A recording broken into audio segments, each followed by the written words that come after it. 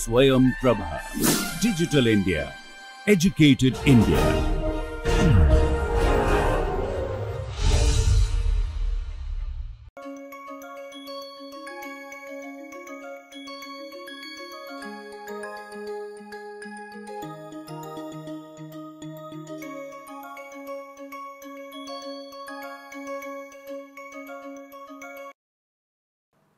Welcome back.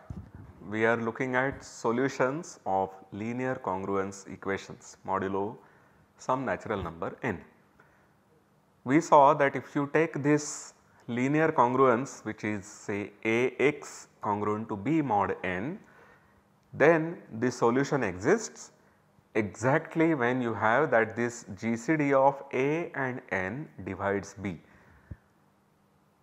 So, this holds that the condition really is on A and n.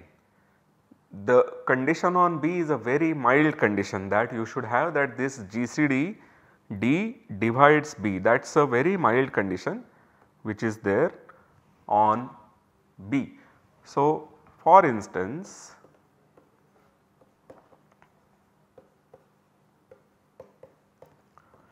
if D is 1 or equivalently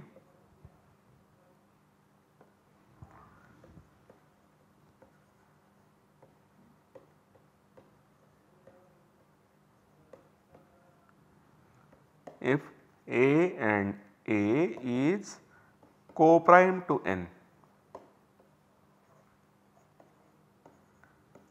then the above congruence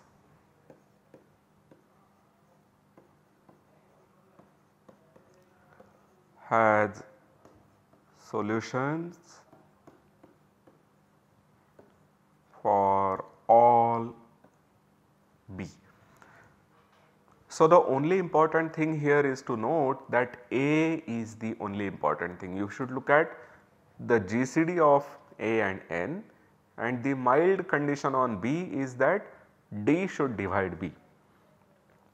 So, I told you in the last lecture that when you are looking at solutions to linear congruences, then there are two problems, which is that there may not be a solution, but now we have gone modulo this problem, so to say, by putting a condition on the GCD of A and n.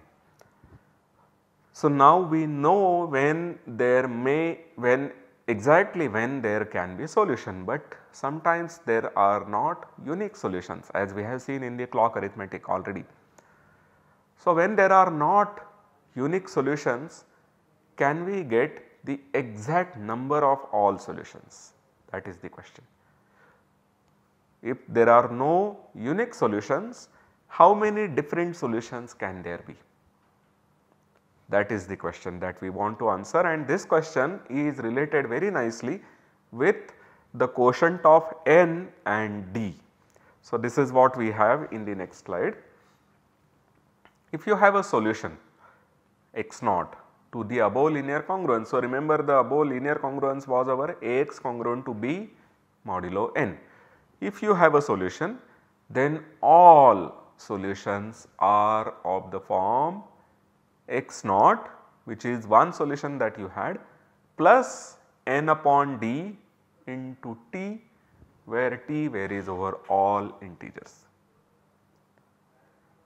So, the statement is quite simple. If you have one solution, all other solutions are obtained by adding multiples of n by d to that solution, and you get all other solutions. So, to prove this lemma, what we will have to do is to show that whenever you have x naught to be a solution, then x naught plus n by d into t is also a solution for every t. This would be one statement, one direction of proving this lemma. Second direction would be to show that any other solution is also of this form. These are the two directions that we will have to prove. So, this is a very important corollary, that whenever you are looking at it modulo n, then you will have exactly d solutions modulo n. So, these will be given by x naught plus n by d, and before that you will have x naught plus 2 n by d, so on all the way up to x naught plus n minus 1 into n by d. These are n different solutions.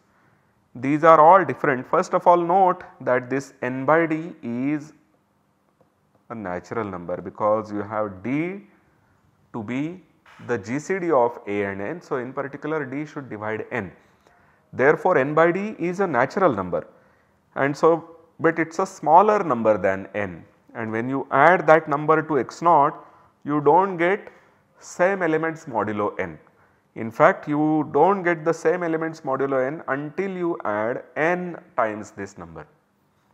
So, these are precisely the d solutions. So, I should have said instead of d minus 1 I should put instead of n minus 1 I should put d minus 1, because when you take the next one it would be x naught plus dn by d, which would be x naught plus n, and then you would get the same number. Okay, so let us go about proving this. So, first of all we assume that the x naught is a solution.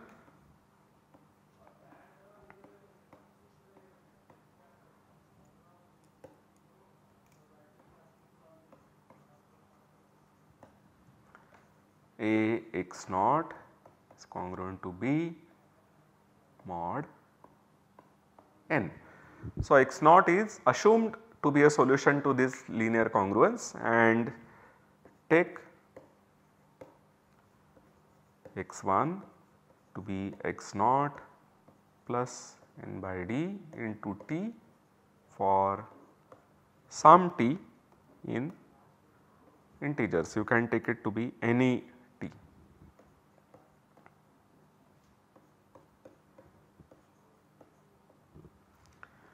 Now, it is very simple. What we just want to prove is that A x1 is congruent to B mod n. This is the only thing to prove. So, we need to prove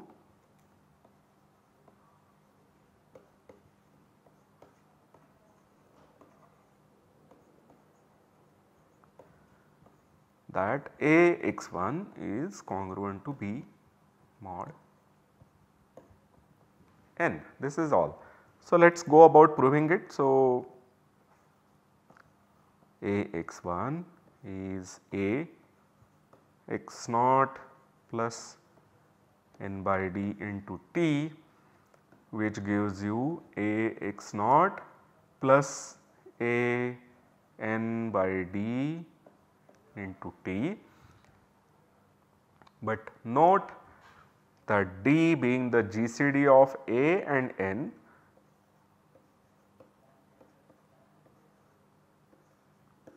d divides A as well.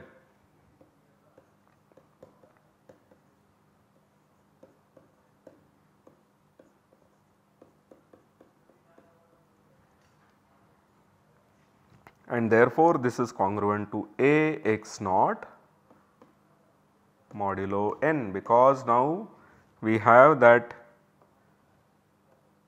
all these elements are integers. So, we have written A x1 to be equal to A x naught plus n times an integer, and therefore, we get that A x naught is congruent to A x1 modulo n, and thus we get it to be congruent to B mod n. So, one side was quite easy. We assumed that x naught is a solution, and then we proved that any x1 which is given by x naught plus n by dt is also a solution. Now, we have to prove the other direction, which is that we will start by assuming that there are two solutions, and we will prove that the other solution is equal to the first solution plus an integer multiple of n by d. This is what we need to prove.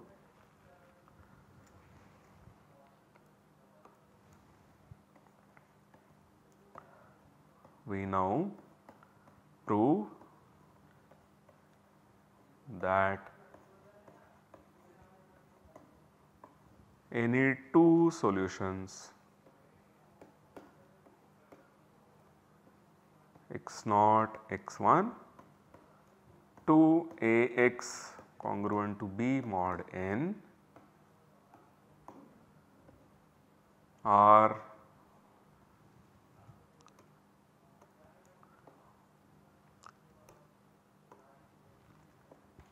related by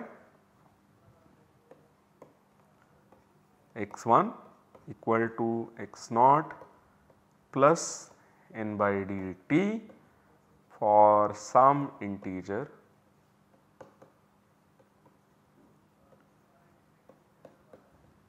t. This is what we want to prove. So, let us begin. So, we have that Ax naught is congruent to Ax1 modulo n, because both are congruent to B mod n. So, we get that Ax naught is congruent to Ax1 mod n, and which further implies that n divides Ax naught minus Ax1, which we can write as A into x naught minus x1. Okay. Now we have that D, the GCD divides both n and A. So, we can cancel out GCD from this equation, or alternately we have that A into x naught minus x1 is say n into t. Because n divides this difference A into x naught minus x1, we have that A x naught minus x1 is n into t, which further gives us. So, we have that A x naught minus x1 is n into t, and this gives us that d into A by d x naught minus x1 is d into n by d t. So, these d's can be cancelled to get that n by d divides A by d into x naught minus x1. So, here we have two integers, one is this A by d and the other is n by d, and we have that n by d divides A by d into x naught minus x1. The GCD that was there for both A and n has now been cancelled on both sides. Therefore, the GCD of A by d and n by d is equal to 1. There is no common prime factor between n by d and A by d. So, all the prime factors of n by d would go and divide the difference x naught minus x1. With all the powers that it would divide n by d, it would divide the difference x naught minus x1. So, what we therefore get is, so since this GCD is 1, we get n by d divides x naught minus x1, or x1 is x naught plus n by d into some s.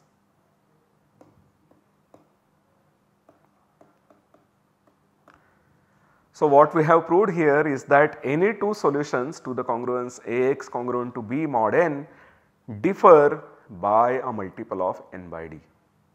And therefore, when we saw the example in earlier about clock arithmetic, where we had 2x congruent to 8 modulo 12, the GCD of 2 and 12 was 2, and so we got exactly two solutions there. 4 into 2 is 8, similarly 10 into 2 is also 8.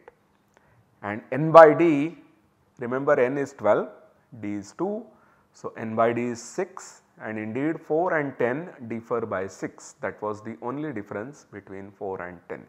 So, any two solutions differ by a multiple of n by d, and if you have got one solution, any other solution is obtained by adding a multiple of n by d. So, this way we get a complete description to the solutions to the linear congruence Ax congruent to B mod n. With this, let us go and do some simple examples to get hang of this correctly. So, suppose we are asked to solve the linear congruence 7x congruent to 3 modulo 12. So, first of all what we do is to find the GCD.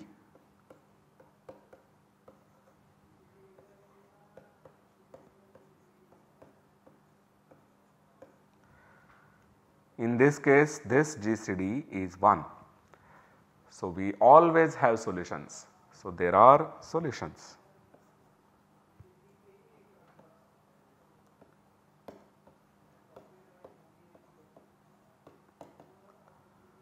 To the congruence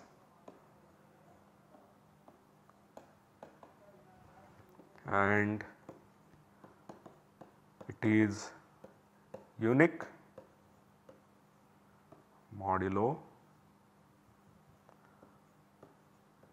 12.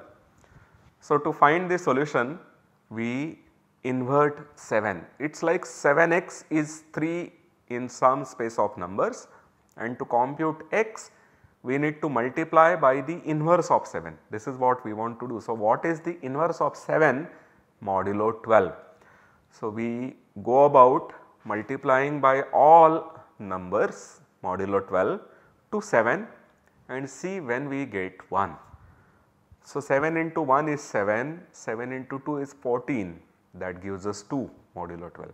7 into 3 is 21, 7 into 4 is 28, 7 into 5 is 35. 35 is minus 1 modulo 12, and therefore, so we have 7 into 5 equal to minus 1 modulo 12. So, if I multiply both sides by minus 1, I will get 7 into minus 5 equal to 1 modulo 12. So, minus 5 is the multiplicative inverse of 7 modulo 12. What is minus 5 in 12?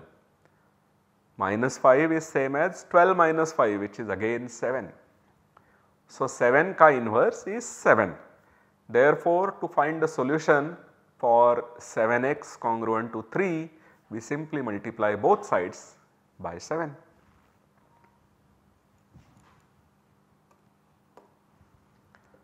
Seven x congruent to 3 mod 12, then 7 into 7x is congruent to 7 into 3 mod 12. This side is 21 or 9 modulo 12, and this side we simply get 49, which is simply x. So, thus x congruent to 9 mod 12 is the unique solution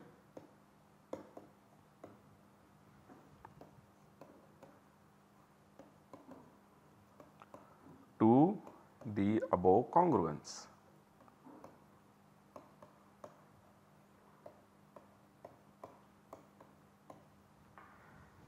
Right? You can simply check this by putting the value x equal to 9 in the equation. So, you have 9 into 7, which gives you 63, and 63 is indeed 60 plus 3, 60 0 modulo 12. So, you get 3 modulo 12. So, this is how one would solve linear congruences. Let us also see one more problem where we have multiple solutions when we do not have a unique solution.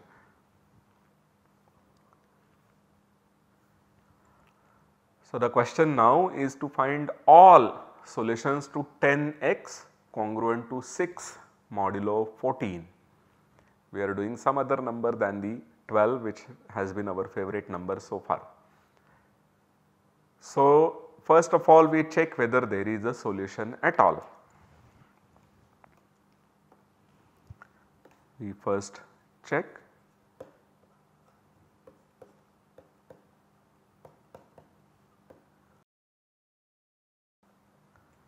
there is a solution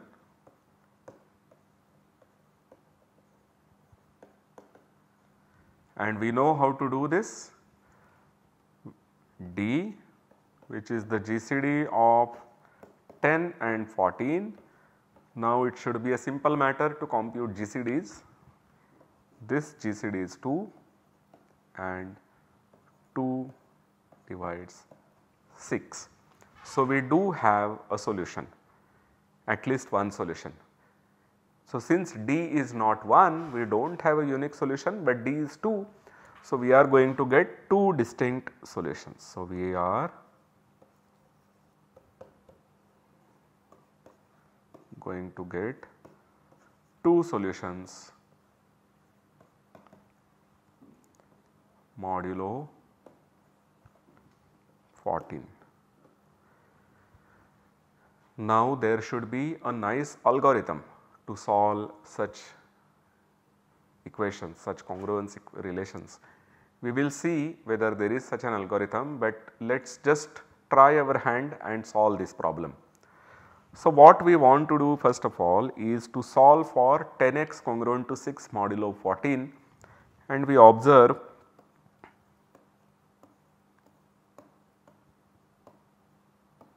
that it is enough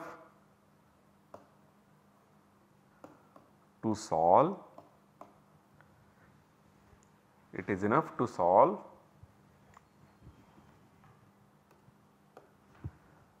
5x congruent to 3 mod 7. Why is this enough to solve? This is because if you had an x naught such that, so if 7 divided 5 x naught minus 3, then 14 will divide 10 x naught minus 6. We are just multiplying by 2 to both the sides. So that would tell us that whenever you have the GCD, you can simply cancel out by the GCD throughout the equation, including the natural number by which you are going modulo, including the n such that you are working in Zn. You can cancel D throughout the linear congruence. Okay. So we want to now solve this. Here the GCD of 5 and 7 is 1. So indeed we should have a solution. That was no surprise because we already know that there is a solution.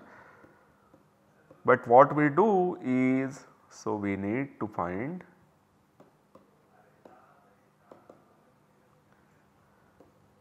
a number alpha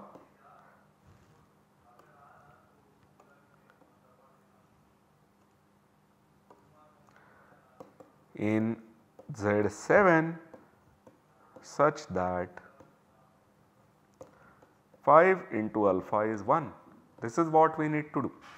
We need to be able to invert 5, and this is possible because we have that the GCD is 1.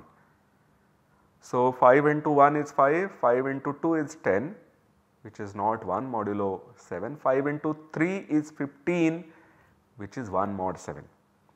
So alpha is 3. So we need to multiply by 3 to both the sides. So we are solving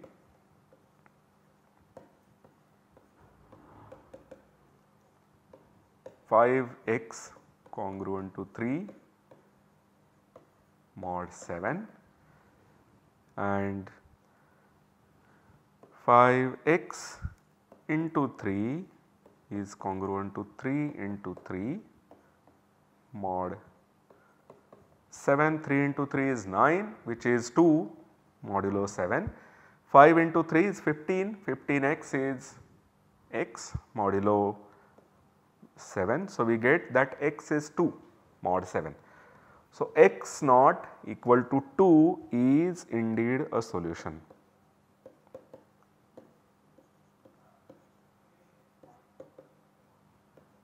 To the congruence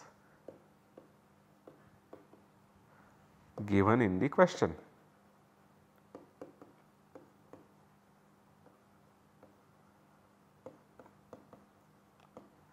because if you put 2 in 10x, you get 10 into 2, which is 20, and 20 is indeed congruent to 6 modulo 14. So 2 is a solution. What can be the other solution? So remember, n is 14, d is 2, so n by d is 7, and therefore 2 plus 7, which is 9, that is one more solution, because 10 into 9 is 90, and 90 is 84 plus 6. 84 is a multiple of 14, and therefore 90 is also 6 modulo 14. So thus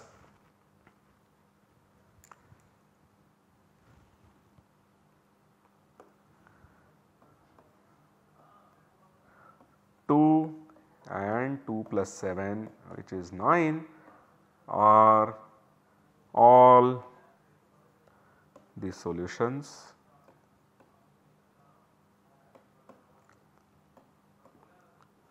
to our congruence.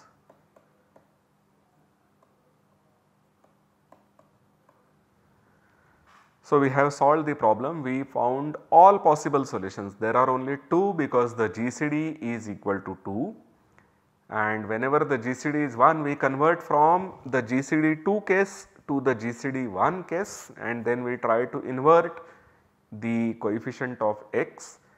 This is what we do, and I told you that it would be nice to have an algorithm to solve these linear congruences. So indeed there is an algorithm which we have been following up to now.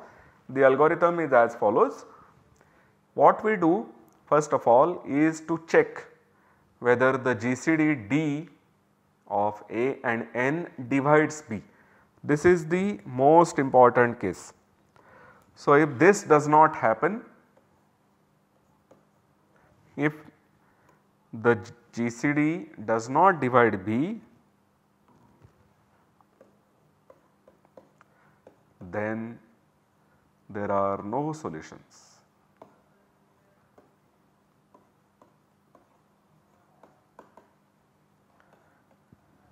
And then we are done. We will just say that there is no solution.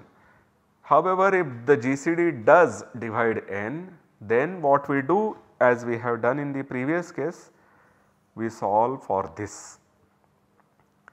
A by d x congruent to B by d modulo n by d.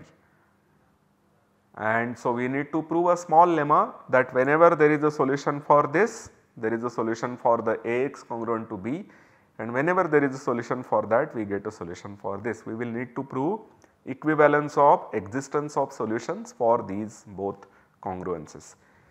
And the final thing which we wanted to do was to try and invert the coefficient of x, which is A by d. Now what happens is that A by d is co-prime to n by d, and therefore we know that A by d into x congruent to 1 modulo n by d should have a solution, because the GCD is 1 which divides 1, which means that we should be able to invert A by d. But to invert A by d is in some sense equivalent to getting solutions. Indeed, inverse of A by d modulo n by d is nothing but the solution to A by d into x congruent to 1 mod n by d. So there should be a better way to do it, and what we then want to do is to reduce the magnitude of this A by d. We will try to make it smaller and smaller by using some other tricks, and then ultimately we will solve the congruence relation. So we will see some more of these methods in the next lecture, and then we will go to what is called the simultaneous congruence, which is about the Chinese remainder theorem. See you until then. Thank you.